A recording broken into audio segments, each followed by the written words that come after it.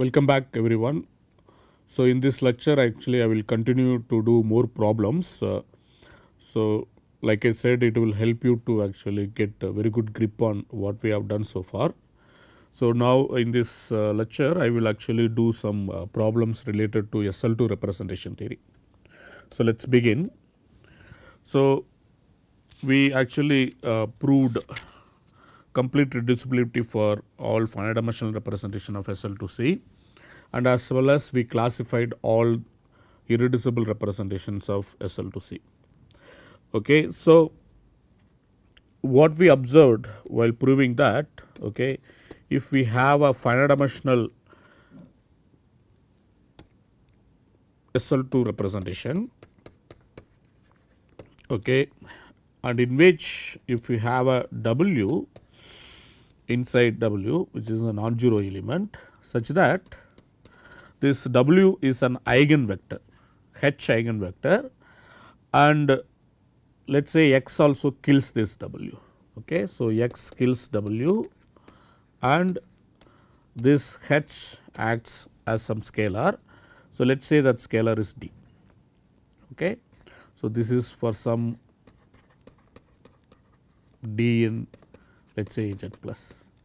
So, then if you recall the proof that we have done, that actually tells us that, so the subspace spanned by the following elements, okay, the subspace spanned by the following elements W, y dot W, etc., y power d W. So, this is exactly equal to the submodule generated by this vector W, okay, SL2C submodule. Not only that, if you call this is some capital W, this capital W will be isomorphic to V of t. So, this is actually hidden in the proof of what we have done. So, one way to actually again you can go through the proof and then see that this subspace which we called it W is actually invariant under the action of X. Okay, that is the only thing we need to prove. So, I will just outline, I am not going to go through again entire proof. So, the way we proved I will just outline. So, you take this W to be the span of these vectors W, y W, etc., y power d dot W. Okay. So, now what one can prove? One can prove that this subspace is actually indeed submodule for this capital V. Okay. So, first step 1. So, try to prove W is invariant under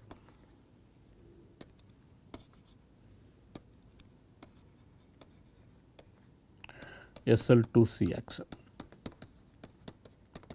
So, it is clear that it is H invariant because W is being H eigenvector. You can see that y W will be actually d minus 2 will have d minus 2 eigenvalue and so on. So, if you calculate the H action on this y W, you can prove that this is d minus 2 times y W, okay, and so on. So, that tells us that these W, y W, they are all eigenvectors for the operator H with the eigenvalue corresponding to d, d minus 2 and so on minus t. Okay. These are all the H eigenvalues. So, these are all H eigenvectors.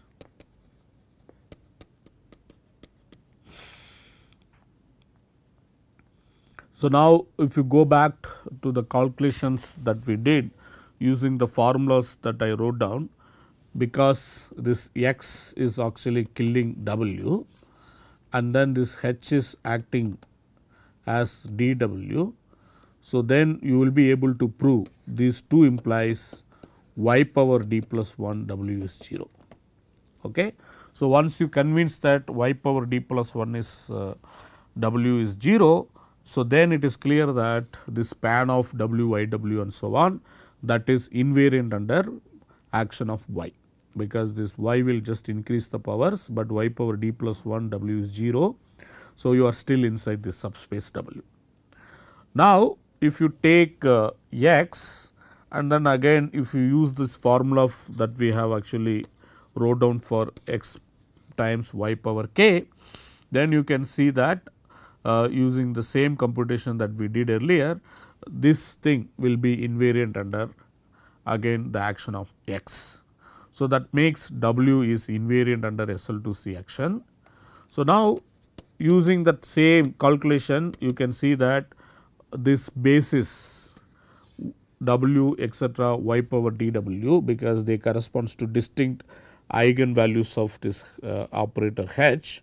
Okay. So, that means they are all linearly independent. So, that implies that this these vectors will form a basis.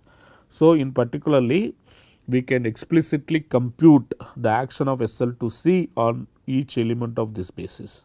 So, that will coincide with whatever you have seen for this irreducible model VD. Okay. So, compute explicitly the action of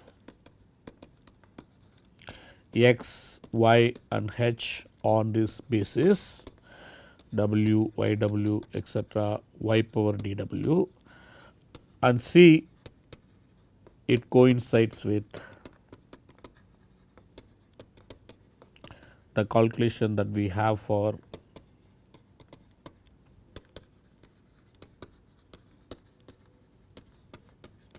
V of t. Okay. So, that makes that this is actually irreducible. So, for example, the same proof that we did it for V of d works here as well, because if w is not irreducible, then it should have proper non-zero submodule. But if you start with any proper non-zero submodule, so call it w dash. Okay. So, then this will have h eigenvector. Okay, because it will have h eigenvalue, because h will map w dash to w dash, h is being diagnosable, will imply that h restricted to w dash is also diagnosable. So, that makes there is an eigenvector inside this w dash. For example, some y power I w will be inside w dash. But now from this, using repeated application of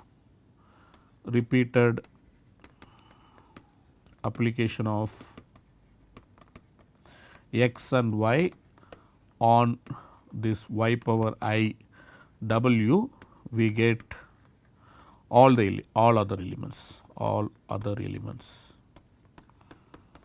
in this w, y w etcetera y power dw. So, that proves that this w dash must be equal to w. So, that actually kind of gives us contradiction, that proves that w must be irreducible representation, which is isomorphic to V of t. Okay. So, this is actually very important observation, that if you are able to pick some w which is maximal, in the sense that x is killing w and it is an eigenvector for the action of h, whose eigenvalue is also like integer. Okay. So, not integer, just non-negative integer, then you can guarantee that this submodule generated by, or the subspace generated by these vectors will be isomorphic to irreducible representation V of t. So, this is a very important observation. So, this will be used throughout in the structure theory of semi-simple algebras. So, one should get comfortable with this observation. So, now I am going to actually tell you how one can actually deal with any given finite dimensional representation of SL2C. So, for that maybe I will actually recall or not recall, I will just try to prove some of the facts about this finite dimensional representation of SL2C. And then using those facts, you can see that you can get more comfortable with the finite dimensional representation 3 of SL2. So, for that, to begin with, we start with the finite dimensional representation of SL2C. So, then using complete reducibility, we know that, so this is also called Weyl's theorem, okay, because Weyl proved the complete reducibility in general. So, we will call this as also Weyl's theorem. So, using Weyl's theorem, so which is same as complete reducibility. Complete reducibility for this finite dimensional representations, okay, of more generally semi-simple algebras, but anyway here for SL2C we can also restrict. So, this V can be written as direct sum of irreducible representation. Of course, some of the VI's can be isomorphic. Okay. So, these VI's are all irreducible finite dimensional representations of SL2C. So, now we can actually see that using this we can immediately get all the eigenvalues of H when it acts on capital V. So, that should be all integers, okay. All the eigenvalues are integers. Why? Because this we know it for all irreducible finite dimensional representations of SL2C. So, using a complete reducibility we get this for free for capital V. So, not only that, so if we take this H restricted to this kernel X, okay, so which will map kernel X to kernel X. So, then so these maximal vectors that generate this individual V1 etc. Vk, all of them lie inside kernel X, and that will actually form a basis for this kernel X. Okay. That is something we have seen in the proof of complete reducibility. So, kernel X, let us say spanned by this V1 etc. Vk. So, where these Vi's are coming from this capital Vi, where X is killing and H is acting as this Ni Vi. Okay. Because it is again kind of diagnosable on kernel X. So, you can take it to be H eigenvectors. So, that is what we observe. But anyway, we will see later there is another way to actually decompose V into direct sum of irreducibles using some other method. So, that method is more efficient than looking at the kernel X and so on. So, now what is important? Important is all the eigenvalues of this H acting on V, they are all actually integers, that is most important thing. So, now we can also conclude something about so number of components that appear in this capital V. Okay. This K is the number of irreducible components. Okay. So, let us say this K. So, this is the number of irreducible components occur in capital V. So, one can wonder whether this K is unique or not with respect to capital V. So, of course, we are going to conclude this K has some formula. So, that formula also tells us that this is actually unique, okay. But there are other ways to actually convince ourselves this K must be unique. So, what is that formula? So, you can easily see that this K has to be dimension of this V naught plus V1. Okay. So, what is that? So, this let me call it V, okay, maybe I will use this V0 like this. So, this is those vectors in capital V where this H is actually killing, and then V1. So, those vectors in capital V such that HV leaves V. So, that means one is the kernel of H, the another one is kernel of H minus identity. So, that means V naught corresponds to the eigenspace of with respect to H of eigenvalue 0, and then V1 corresponds to eigenspace corresponding to eigenvalue 1. Okay. So, now it is easy to see this K will be just a dimension of this V naught plus dimension of V1. Okay. So, why this is true? So, if you go back to your decomposition, so V is written as some V1 direct sum etcetera Vk. Now, this each Vi will be of the form V of di for some di coming from z plus, okay, that is non-negative integer. But what are all the weights or what are all the H eigen values of this capital Vi? So, the H eigen values of this capital Vi, so they are nothing but di, di minus 2 and so on, minus di plus 2 and minus di. Okay. So, every time it jumps 2, okay, down and goes up to minus di. So, that means for any given non-negative integer, either this sequence di to minus di. So, this sequence will contain either 0 or 1. Okay. And since each of these eigen spaces corresponding to these eigen values, they are one dimensional inside this VDI. So, that says this V0 intersection this Vi, or which is same as V0 intersection V of di. So, that is at most one dimensional. Okay. The dimension of this space is at most one dimensional. Similarly, the dimension of V0 intersection Vi will be V1 intersection Vi, that will be again at most one dimensional. Okay. It will be exactly one dimensional when 0 occurs inside this VDI.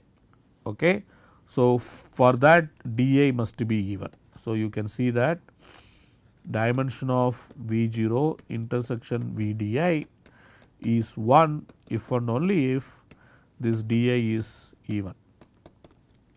Similarly, so this is exactly V1 intersection VDI is 1 if and only if this di must be odd.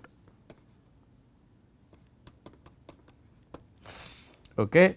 So, that proves that if you are interested in counting number of these Vi's, so you need to count only the dimension of V naught and dimension of V1. Okay. So, put together you get the number of irreducible components. So, since the right hand side dimension V naught plus dimension V1, so that is independent of this irreducible decomposition that we have chosen. So, that proves that this K will be actually independent of the irreducible decomposition that we have chosen here. Okay. What I mean by that, suppose V is isomorphic to some, let us say W1 direct sum etcetera some WR, where Wi's are again irreducible. So, then we must get K equal to R, because K is given to be dimension V0 plus dimension V1, okay, which is independent of the decomposition. So, this is indeed very important observation. In some sense, these observations actually help us to actually give help us to decompose given finite dimensional representation of SL2. Okay. Let us see how one can do that. So, before that, it is actually a good time to introduce what is called characters. Okay. Again we talk about here in SL2C what is called H characters. Okay. So, H characters. So, I do not know whether I will be able to actually do this character theory in general, but anyway let us do this for SL2 in the introductory course, not a problem. So, what is this H characters? So, you start with V, which is a finite dimensional representation of SL2. So, when V is irreducible, okay, for example, V is V of D, it is very clear that the action of H somewhat tells everything about V of D. Okay. You have a basis and then you have this maximal vector V naught inside V D. Okay. This is a span of V naught, V 1 etcetera V D. So, it is a D plus 1 dimensional space where H V naught is given by D V naught. So, more or less this H V naught is given to be D V naught, that determines what happens this to the H action on other vectors, and more or less this H actions which determines this this representation completely. Okay. If you think about it, all we need is one needs to know what happens when you apply the H on this V naught, okay, where this x V naught should be 0. So, once you recover this D, then you recover this entire representation. Okay. So, that is why it is important to actually keep track of the action of H alone. Okay. So, that is actually somewhat helps us to recover the complete representation. So, let me make it very precise. So, once I define what is called characters, then it becomes very precise what I was trying to tell. So, let us take this V to be finite dimensional representation of SL2C. Now, using Weyl's theorem, you know that this V can be written as direct sum of Vk, where each Vi are irreducible. Okay. So, now if you take this H action, okay, H acts on V. So, since H acts on each Vi as diagnosable operator, so H acts on V as diagnosable operator, acts semi simply on V. Okay. H acts semi simply on capital V. So, in particularly this V can be written as direct sum of this V gammas, where gamma is coming from C. But since we just saw from earlier observation that all the eigenvalues of this H are actually integers. So, in particularly one can assume that these gammas, they are all coming from integers. Okay. There is no issue. But what is V gamma? V gamma is nothing but it is just an eigenspace corresponding to gamma. So, this is those vectors in capital V such that HV is just given to be gamma V. Okay. So, now this can be more dimension more. Only in the irreducible representation the dimension of each eigenspace, okay, if it is non-zero it has to be 1. But in general V, we do not know what it is, but anyway that is fine. But what we can do, we can keep track of the dimension of this gamma, sorry V gamma, and what gamma that occur here. Okay. So, that allows us to define what is called this character. So, the character of course with respect to H, and if the H is understood, then we just leave it and then write it as character of V. Okay. So, the character of V is defined to be summation dimension of V gamma times x power gamma, okay, where gamma is coming from Z. So, a priori this is living inside Laurent polynomial ring, okay, over Z. So, Z bracket x plus or minus 1. Okay. You can also think this sitting inside this Laurent polynomial ring over complex numbers, there is no issue. Since V is finite dimensional, so this is actually finite sum. Okay. Only for finitely many gamma, the dimension of V gamma can be non-zero. So, now this is something very important data. Okay. So, one can prove that, okay, I will actually state it as a theorem, because this is very important observation, and this is actually happens even for any semi-simple Lie algebra, but anyway let us do it for SL2, no issue. So, what we want to say, let us say V and W, they are given to SL2 representations. Okay. So, then what I meant by this character actually determines the representation. So, V is isomorphic to W, okay, as SL2 representation if and only if the character of V must be same as character of W. So, basically these two Laurent polynomials, they are same. If they are same, then immediately we get that this V and W are isomorphic. So, this is somewhat some kind of combinatorial data, that is actually we are recording from the representation, but somehow this combinatorial data, okay, which actually completely controls the representation. So, that is why the characters are very important in the representation theory of semi-simple Lie algebras. So, this is very important observation, that whenever the characters are same, then we get that this V is isomorphic to W. So, let us see like how one proves this. So, basically what you prove that these characters of irreducible representations, they are linearly independent. Okay. So, because we talk about linearly independence, let me actually work over C. So, one can also talk about Z linearly independent, but anyway it is easier for us to just talk over C, not a problem.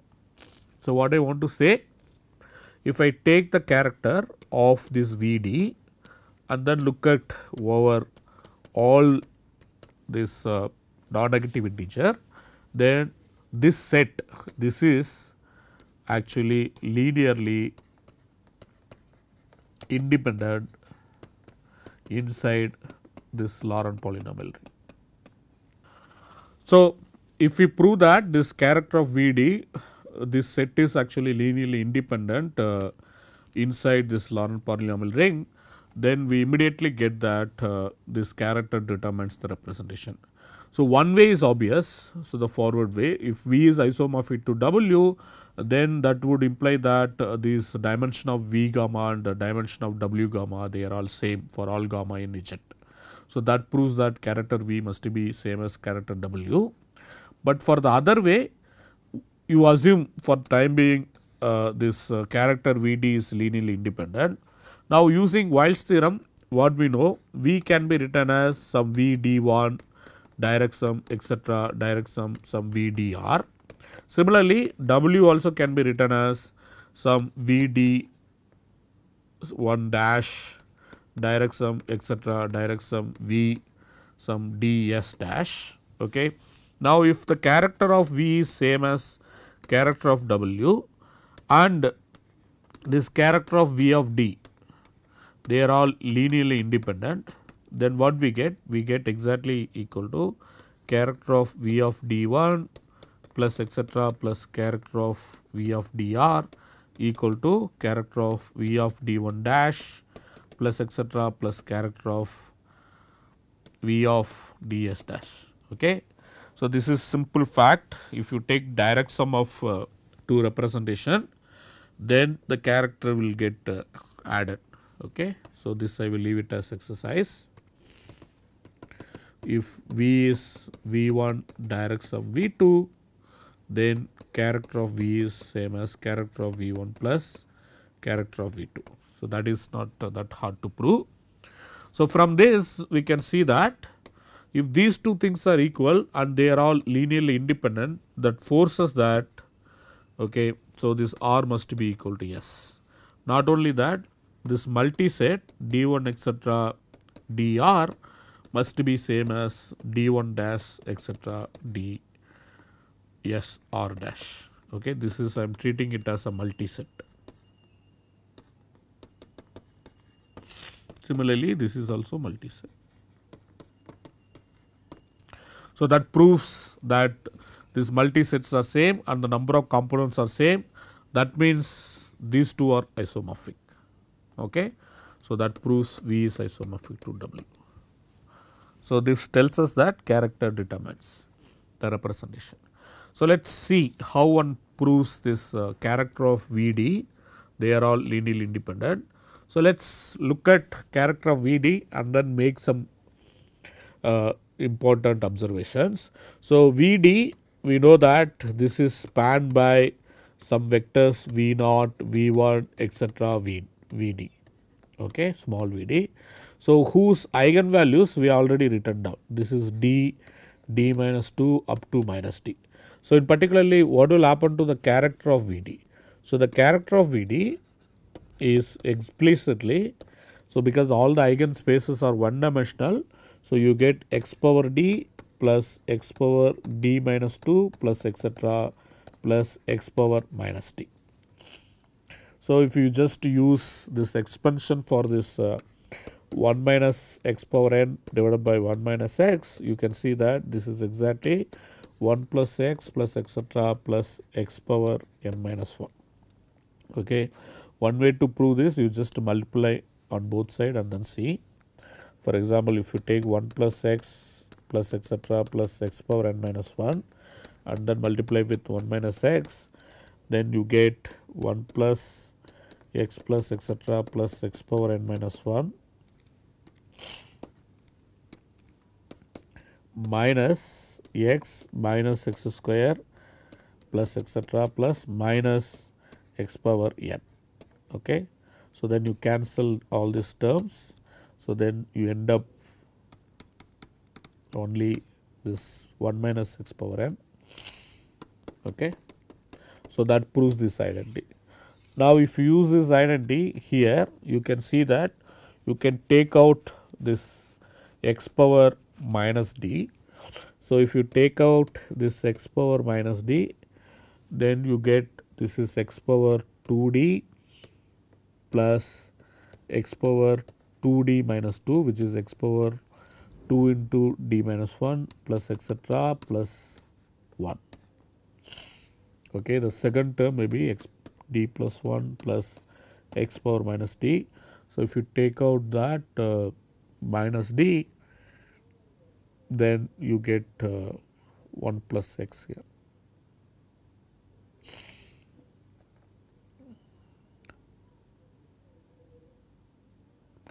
So, yeah.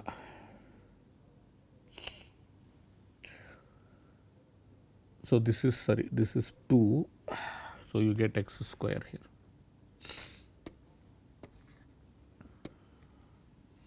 X square plus 1.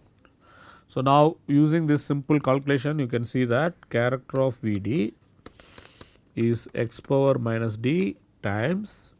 So, this you can think like 1 plus y plus etc. y power d, which you can replace with this. So, then it is 1 minus x square d divided by 1 minus x square. Okay. So, if you put it inside, you can see that this is you can also switch the sign. So, x power d minus x power minus d divided by this is x square minus 1. Okay.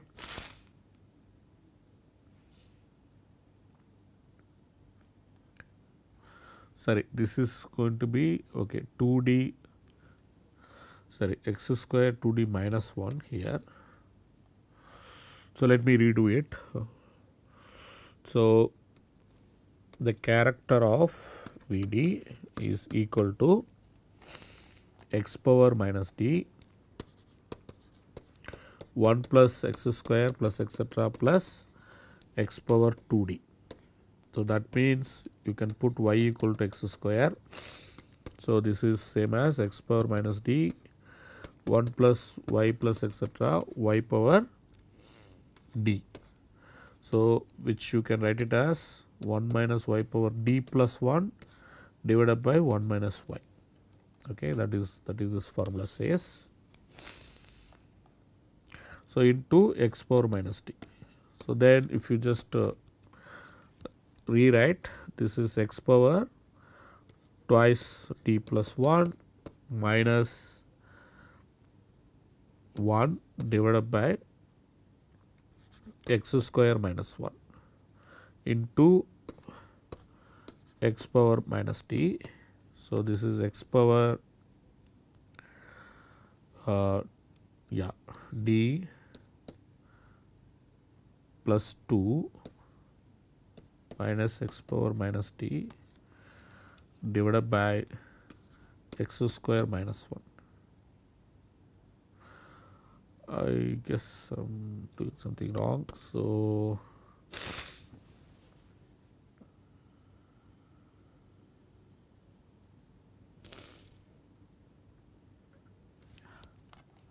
okay, I will leave it to you to think about it actually how to simplify this. It is not hard to simplify this, but what is important, so the simplified form actually looks better. Okay. But anyway, without simplifying you can see that the character of Vd is nothing but x power d plus x power d minus 2 plus etc. plus x power minus d plus 2 plus x power minus t. Okay. So, now if you take some sum of these characters to be like equal to 0, okay, some linear combination of this, let us say some ai character of Vdi, the combination to be 1 to k is 0. So, now what you can do, you can pick d1 which is maximal among all the di's. Okay. So, that means this d1 is greater than or equal to di for all I. So, then you can look at this a1, the character of this Vd1 plus the rest. Okay. So, if some of them are actually going to be like equal, okay, then it will come with some multiplicity. So, if d1 is equal to some di, then you count it with multiplicity, then you get some ni di. So, that way what you do, you first actually assume that these di's are all distinct. Okay. So, otherwise you just add the corresponding term, so that this coefficient is actually changes. Okay. So, once you assume all di's are distinct, then you can actually make sure that this d1 is greater than di for all I not equal to 1. Okay. So, in particularly, so some a1 v character of Vd1 plus some rest of the term will be equal to 0. But note that this character of d1 has this x power d1 which has coefficient a1 plus the rest of the term. All these terms and the terms coming from this, all of them will have degree definitely less than this d1. Okay. The degree of this x power I in this entire terms, that will be definitely less than d1. So, that makes, if by comparing the coefficient of this highest term x power d term, you can see that this a1 must be 0. If a1 is 0, then using the same argument you can prove a2 0 and so on. Okay. So, that proves that this character of Vd must be linearly independent over complex number. So, this is just by comparing the degree, highest degree term x power d term inside this summation. Okay. By eliminating that, you can come down and so on. So, I will actually leave it to you to check. Okay, you can simplify this.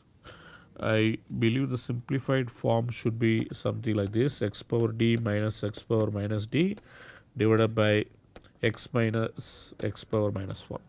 Okay. Maybe we can actually trace back and then see whether this is correct or not. X power d minus x power minus d divided by x minus x inverse. So, if you just take it out x power minus d, then you get x power minus d times x power 2d minus 1 divided by x square minus 1 and then here x minus 1.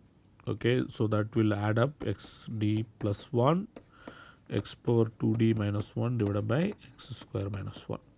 So, this is what we are supposed to get. Okay, so if you take it inside, you get x power d plus 1 minus x power minus d plus 1 divided by x square minus 1.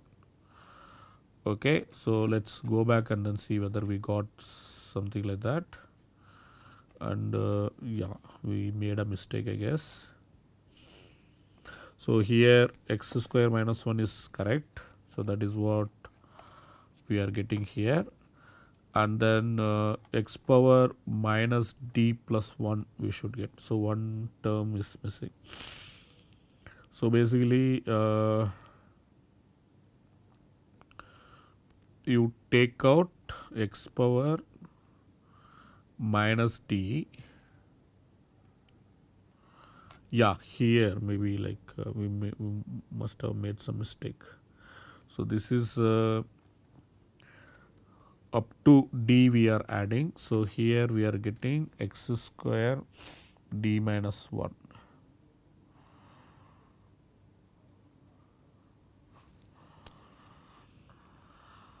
Okay.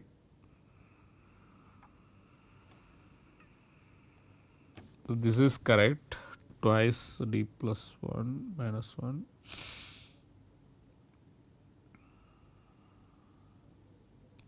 If we take one x out, then we are d plus 1 minus x power minus d plus 1, sorry, x inverse out and x square minus 1.